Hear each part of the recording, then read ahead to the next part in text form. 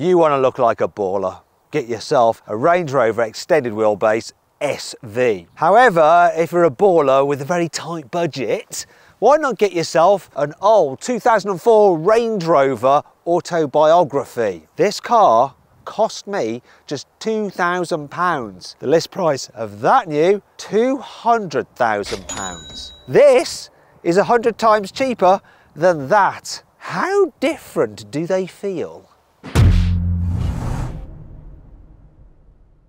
The Range Rover is a style statement. Just look at it. It's so recognisable and it has an air of royalty about it. It's also not shy and retiring with this big Range Rover badge on the front. And this particular version, being the SV, is especially not so shy and retiring. You can spec SV models up with more personalisation than standard cars, and this one has this chrome effect here on the grille. Look at the wide lower grille here. Just gives the car so much presence. Moving down the side, I'll tell you what also helps with that. 23-inch alloy wheels with the matching bronzy bits there and matching bronzy bits here. Yet the design, the way it slopes away to the rear, just looks really cool. And once again, we've got bronzy bits, and this is a proof it's a modern car. Look, poppy outy door handlesy. Come on. There we go, which obviously go flush when you lock the car to just help with that sleek look. In fact, it's so sleek. Where are the window rubbers? Where? Look, I can't see them. They're hidden, aren't they? Round the back. You know, this is a biggish, squarish vehicle, yet it just manages to look strangely sleek. Now to the £2,000 Range Rover, and you can see the family resemblance. You know, this is clearly the new one's ancestor, isn't it? But it's not quite so sleek, it's more blocky, and there's some funny things going on which hark back to the era. Look at this. We've got little wipers for the headlights. Also, coming closer, check this, the badging. Used to be silver, but now it's sort of gone yellow because all the silvery bits have come off. This isn't actually the right grille for this particular version. This is from the facelift, and whoever owned this car before fitted this to make it look a bit more modern by about 2 years. Wow. Oh, this is the new type of C-round corner indicator and fog light design. Look, because it doesn't pivot. It doesn't, it's just broken. It's just one of those things. Okay, let's move down the side a little bit. So once again, this is aftermarket-y or from the facelift version, and we've got some, oh look, they've tried to bling it up here with some chromy door handles which aren't original, but generally the bodywork is looking pretty blooming good until we get to this rusty area here. We haven't got a two-tone roof on this car, and you think how sleek and long that new one looks. This is very much more a traditional boxy SUV. Moving to the back, very boxy, but once again you can sort of see the family resemblance to the newer car. There is one thing I should point out about this car, look. Oh dear, someone's keyed it. To be fair, £2,000 car, you key it. It's unfortunate, you'd rather they didn't, but it's not the end of the world. Imagine someone keying that brand new one. You'd be gutted. One of the things that Land Rover has done for this latest Range Rover is take it up to another level in terms of luxury. They want it to be able to compete with the likes of the Bentley Bentayga. As a result, it's really super luxurious. The material quality on this one, there is leather absolutely everywhere. The paddle shifters, look for the automatic gearbox, solid metal. And this is a sign of luxury and quality. Look at those. You know, the grab handles, just the mechanism, the feel of them, and the metal elements to them. Gorgeous. Smells expensive in here as well. And obviously we've got new technology like a digital driver's display, a huge infotainment screen, though actually if you buy one of these now you get an updated infotainment screen which puts the climate controls within the screen, which I'm not a fan of, so progress isn't always a good thing. And this car here has the old setup where the climate controls are separate. Look, yes, that's what I like. That's better. This, being the SV, has these strange ceramic-y elements around the dials on the gear selector and the other knobby bits. And of course, being a modern car, we've got some tech in here. Let's have a look what's in here. Ooh, fridgy. But more importantly, in here we have USB-C for the infotainment system and Apple CarPlay and Android Auto. You've got a dual glove box. This one, look, you can see it's electrically operated. The release buttons, look there. Because modern. People expect that, don't they? Especially when you're paying £200,000. Back in its day, this Range Rover's interior was considered luxurious, and being the autobiography, we have the lovely two-tone leather. It's actually worn pretty well, this leather. What's not worn so well? The steering wheel. Yeah, the leather's wearing out, isn't it there? But the buttons, you know, they'll work. And, ooh, heated steering wheel. Is that one working? That'll be a no. Well, the light isn't coming on anyway. Now, it does look its age down here, but everything's controlled by knobs. Yes! So like your temperature. We have dual zone climate, but I have tested this already. The air conditioning light comes on, but it don't get air conditioning cool. That is pretty standard on a car like this of this age. Always check the air conditioning. Does have an infotainment system though. Look, oh, hello. And it's a touchscreen. Won't be bothering with the sat nav, and there's certainly no Apple CarPlay or Android Auto. If you want that kind of thing, you're going to be fitting your own aftermarket system, which will probably cost about a quarter of the value of the car. Anyway, let's check out the glove box. There's only one on this older version, and to open it, you press a more physical button. Look, it's not electrically operated, it's a release. And the damping, it's either gone or wasn't there in the first place. This is interesting though, the wooden panelling. It's real wood, it's not that bad. I don't mind it, although I do prefer the one in the new car. Just like with the new car, you have the captain chair's armrests, which are really nice. It doesn't have all the blingy ceramic bits added to it like you have on that SV. Overall though, I don't mind it inside. I wonder if it's got a fridge. No, it's got an old mobile phone holder there with some dirt. No fridge under there, but a 12-volt socket. You won't be finding any USBs. And what's this bit? What's this bit? What's this bit? That's that's a cup holder, right? Will that go back? Yes, it does. And look, is this another one? Yes! Do you know what? These are the kind of things that often get broken in older cars, but here they seem to work. Do I dare to open the sunroof? I'm not sure if I do, because sometimes with old cars you open them and they never shut again. I'm not going to risk it. Before we go any further, let's do a door test. So, I'm just going to slam it. Sounds quite damped. Actually, I know why that is. Look, it's got soft close, hasn't it? You don't have to slam it. It'll close itself. This old car,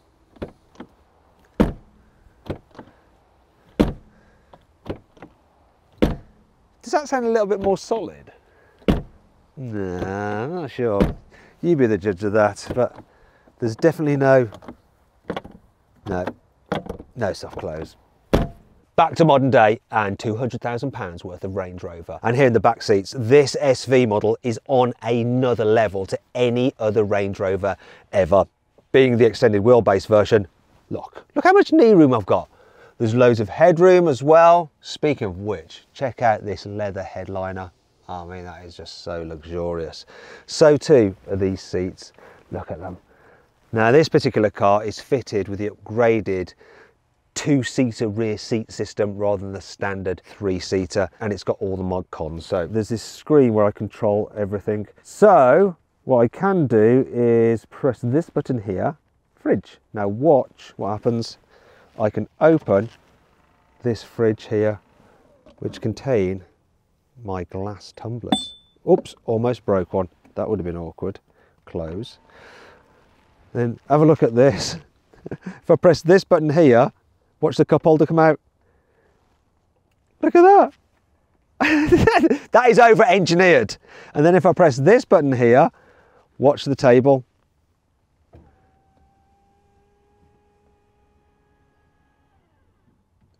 And now let's see how you operate it. Like this, bring it towards you and you sort of rotate it. Obviously just for your drinks, although I suppose you could work on it at an angle.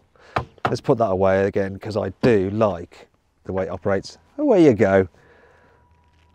And the cup holders. I mean, this is overkill. Look at that.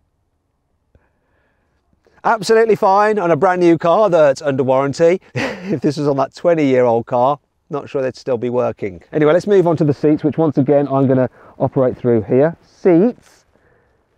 I'm going to recline. Look at this. Look at this. It's all happening now. And as well as reclining the seats, you can heat them and there's a massage function. I love the footrest there, look. Its own bit of carpet. This is taking its time. I suppose I can show you that I've got, look, blinds. There we go. In fact, that's so far away I can barely reach it. There is so much space back here, look. I could go to sleep. I'd probably sit back though and watch a movie on one of these screens and once again control these through this system. And you have Bluetooth headphones there, which you can listen to your movie on, so that your driver doesn't have to hear the fact that you're watching The Crown on Netflix, obviously. It's interesting to think that the luxury seat upgrade in that new SV is 6 times more expensive than the entirety of this car. And I've got to be honest, here in the back, it does feel quite nice. It feels way nicer than £2,000 would suggest. The leather, once again, like in the front, has worn well, though this could just do with a clean. And it's not extended wheelbase like the SV, but knee room's still good. There's plenty of headroom, though that does bring me on to this, the headline. Don't know what's going on there, yuck. It's a bit saggy, like some old knickers, and it's certainly not luxurious leather, is it? Though the actual leather on the seats, that's quite luxurious. Now, in terms of tech, we have heated rear seats and a 12-volt. We had a 12-volt socket. We don't really have one anymore. We'll just leave that like that, old cars. However, we do have a Harman Kardon stereo system, and you could on this particular car get some screens in the rear, though they were pretty old-fashioned. I've got to show you the cup holders. Nothing like on the SV, but they're here, neatly hidden in the back of the central headrest. It's good that all these hinges and stuff still work. You know, for £2,000, that's impressive. Less impressive is this saggy piece here, but it was like that from new. That's nothing to do with the fact that this is an old car. I think I've actually bought a bit of a blinder with this because the quality is impressive. Let's just have a look under these mats though. Come on. What is that hiding? Nothing. It looks like those mats have done their job. Whoever owned this car has taken great care of it. There's only one last thing I want to say is that while we have a sunroof here, unlike the one in the SV, it doesn't extend into the rear. However, the rear windows themselves are so huge and the ledge so low that you get a brilliant view out and they let lots of light in, so it always feels nice and airy back here. It's a good car, this. Range Rovers are famous for their split tailgates, and obviously on this latest version, it is electric. The lesser sport model doesn't get this system though, it has a normal tailgate. There are disadvantages to it, end up getting jabbed in the thighs when you're leaning to get things in from the very back of the boot. Now this one has lots of tech on it. So look, there's the load cover, but you don't pull it with your hands. On this car, I press a button. Might say that's a bit unnecessary, especially when the car's out of warranty and it might go wrong. But nonetheless, it has it. And then there's this other feature. This being the special seat system in the rear, you can only fold down one of the rear seats, and it's this one. So I'm going to fold down the right seat. I can explain that you can also raise and lower the ride height to make it easier to load or unload items. And there's a seat folding down. It doesn't actually go all that far.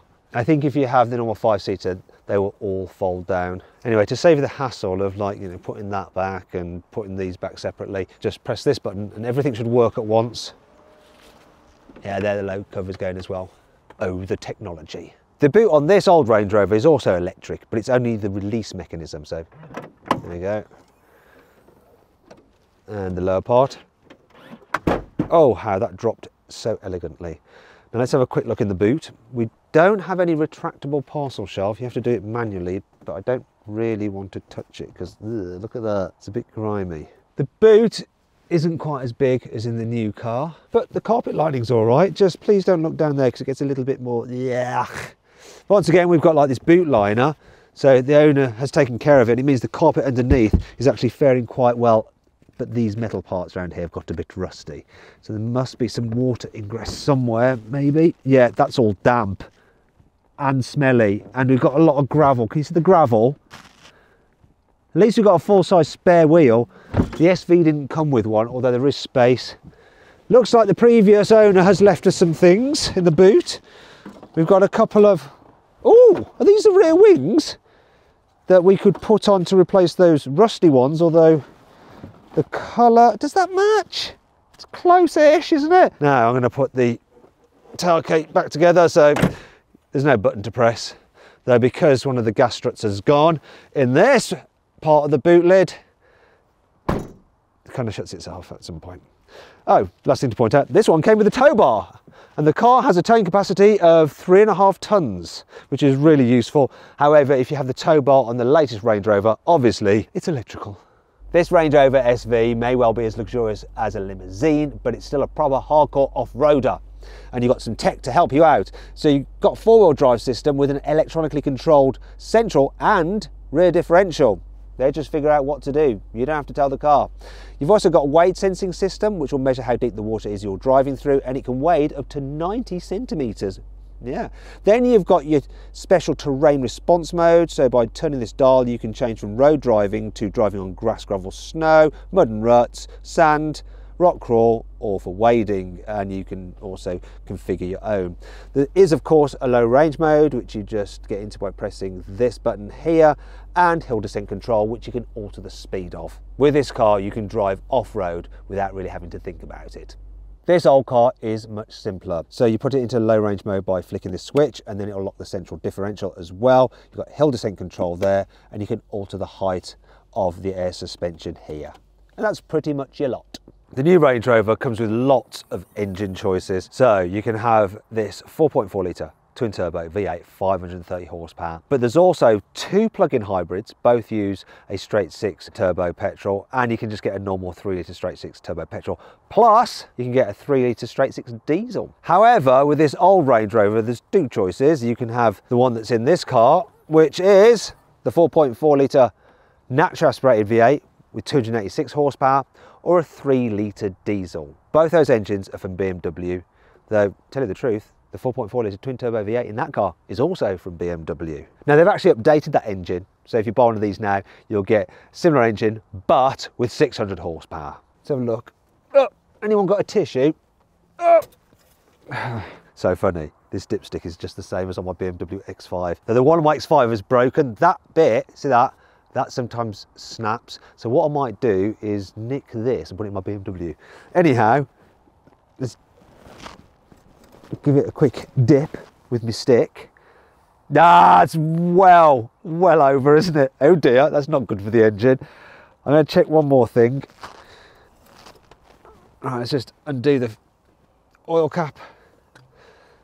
That looks all right. I'm glad there's no kind of like milky residue, because that could suggest head gasket issues with some water getting into the oil. Shall I bother checking the new one? Let's just do it. Oh,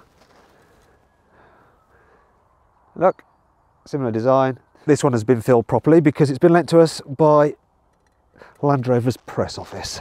Anyway, shall we have a listen to the different sounds the engines make? Let's start off with the new Range Rover. Rev it up.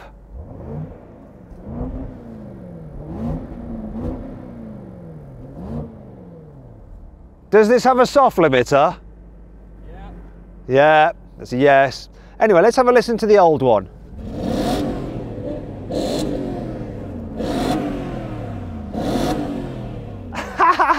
That's a million times better.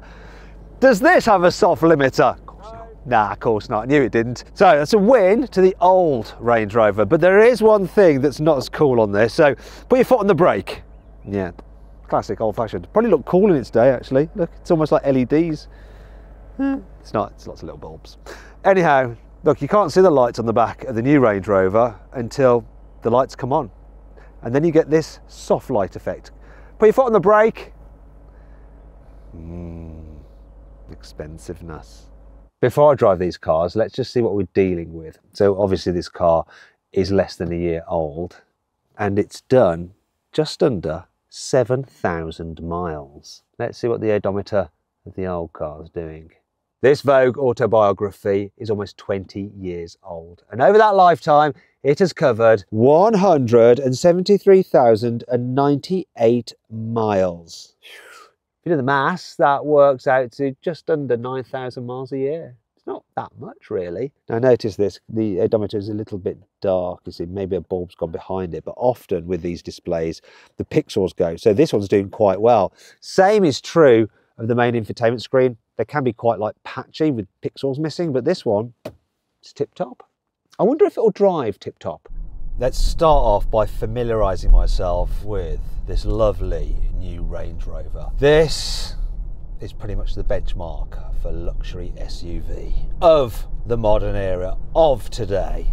You sit up really high, commanding view of the road like you're supposed to get from a Range Rover since the very first Range Rover was introduced. What's a little bit different now though is that it feels less agricultural to drive down a twisty road. What's really surprising about this car is how it actually handles on the road much better than you think that something like this would. You've obviously got all the relaxed luxury SUV-like nature, the kind of thing that you expect from a Range Rover. But unlike the Range Rovers from the past, it's just got all the tech on board to enable it to go around corners much better than you'd imagine. I mean, it's no sports car and it's no Porsche Cayenne even, but by Range Rover standards, it's blooming good. You can whip along a country road like this, no problem at all. And it does it in such serenity, incredibly comfortable suspension. It's a very, very good, well-rounded luxury product. They have nailed it.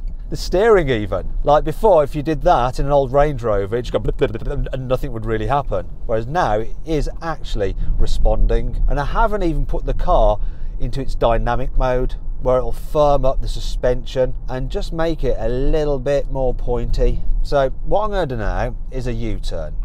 And it's a big car this, yet the turning circle is 11.5 meters. That's thanks to the rear axle steering, which is going to turn the rear wheels in the opposite direction of the front right now as I make this turn. So I don't have to worry about curbing my absolutely massive wheels. Look at this, there's so much room. That's incredible. Modern tech. It's brilliant until it becomes less modern and then starts to go wrong, which we might find out a little bit about that with the old Range Rover in a moment. For now though, I'm just going to enjoy this thing. So let's go into dynamic mode. So the car's got a bit more responsive. It's even making a little bit more of a rorty noise from its engine. It's nice and punchy. It's got enough performance. Air suspension, even though I've gone into the sportier setting, is just riding over these bumps nicely. It's got so much composure. What a thing. Do you know what? That's enough like hooning around. I'm actually going to go back into comfort mode. Come in, where are you? And you notice the suspension's slacking off. The steering's a little less heavy. The gearbox doesn't quite change down so quickly. But I have to say, the gearbox itself, so smooth. Really, really smooth. Doesn't mess about too much. It picks the gear that you need when you need it. Nice. Blimey, that's bright. Thankfully the Range Rover has big sun visors. That'll help me out. We've also got self-driving tech here, so lane keeping assist, auto cruise and all that kind of stuff, which is brilliant when you're just doing loads and loads of miles in this car, which it's so relaxing to do because of these seats and how quiet it is. And don't forget, you've got speakers in the headrest which can cancel out outside noises. That's clever. That's modern tech.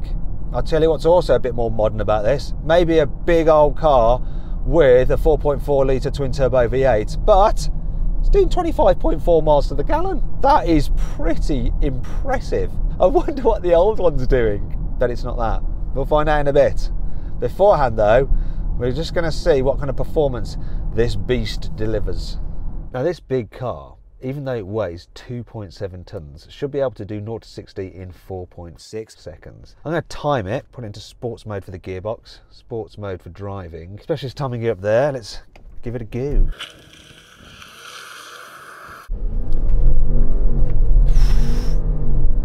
What we got? 4.96 seconds, considering I'm driving on a rough old surface. It's pretty blooming good for something this big and luxurious. Wow. I wonder what the performance is like in the old one.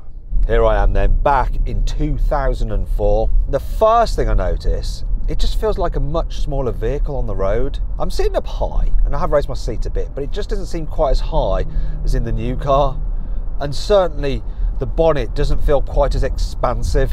Once again, we've got air suspension, which is good, but no adjustable modes. And we have a 4.4 litre V8, but this one's naturally aspirated, and so it doesn't have the punch, but it makes a nice noise. Looks like the steering wheel isn't pointing dead ahead, even though the car's going straight, so it's a bit skewy. The suspension itself, though, it's dealing with the bumps really well. You do have to remember that this car has so much more tyre sidewall than the new one with its massive wheels, and that really does help. In fact, you could spin it the other way and go, it's just so impressive how that big new car, which is heavier and has much bigger wheels, is able to go down the road even smoother than this one. One thing I'm definitely noticing, there we go, there it is. Ain't nothing happening, nothing. This definitely doesn't go around the bends with anywhere near the confidence as the new car. And the brakes, they're not filling me with confidence either. They're just, yeah, I don't know whether it's this particular car, but they feel like old brakes. Gearbox is all right, 5-speed auto.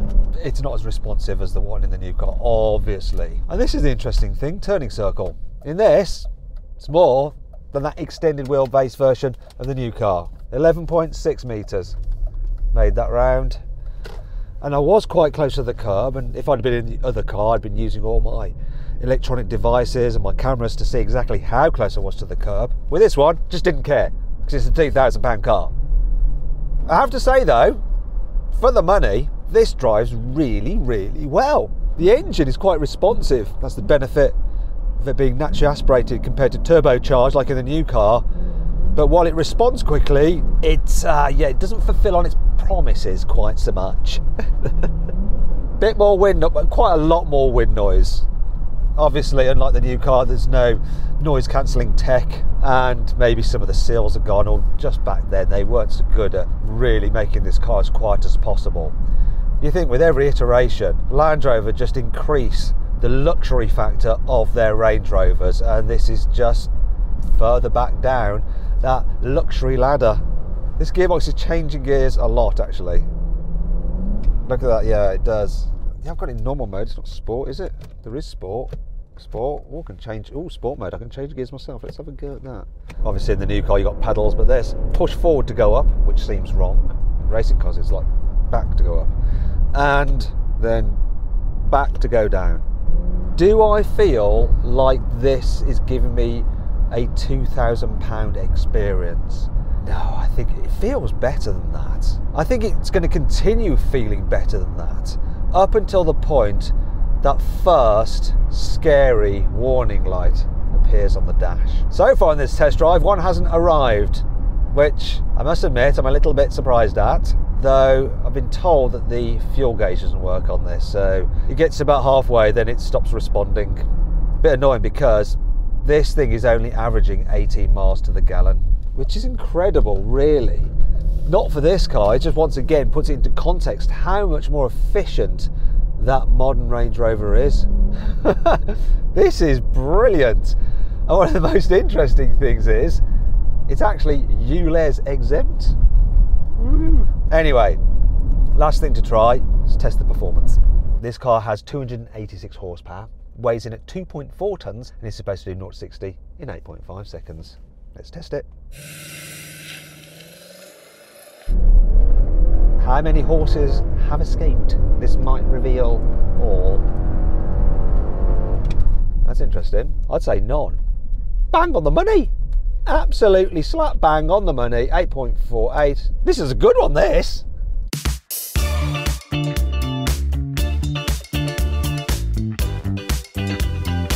So then, what's my final verdict? Well, the new Range Rover is blooming lovely, but I've got to be honest, it's not 100 times better than this, but this is just unbelievably cheap. £2,000 is an absolute steal, and it's got a year's MOT on it, so it should all be fine as long as it doesn't break. But if it does break, do you know what?